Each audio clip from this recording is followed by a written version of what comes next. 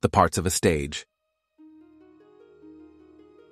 All theaters, no matter when they were designed or where they are located, are defined by two important elements. First, there must always be a space for the audience. Second, the stage itself is functional for the actors and technicians. Proscenium or thrust stages are divided into 9 zones for easy communication between practitioners regarding blocking or technical effects. Upstage is farthest from the audience, downstage is closest. Stage left refers to the actor's left, which is the audience's right, and vice versa for stage right. The apron extends beyond the proscenium arch, the lip is the very edge, and the orchestra pit is in front of the stage.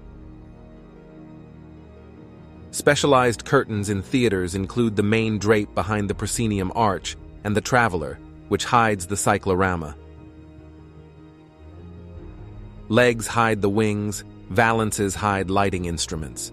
Curtains can hide parts of the stage or be used to create effects. The cyclorama creates lighting effects.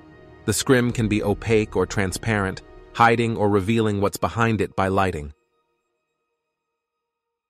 Stage machinery includes the fly space, battens, and the fly rail. Lighting instruments are positioned above the stage and audience.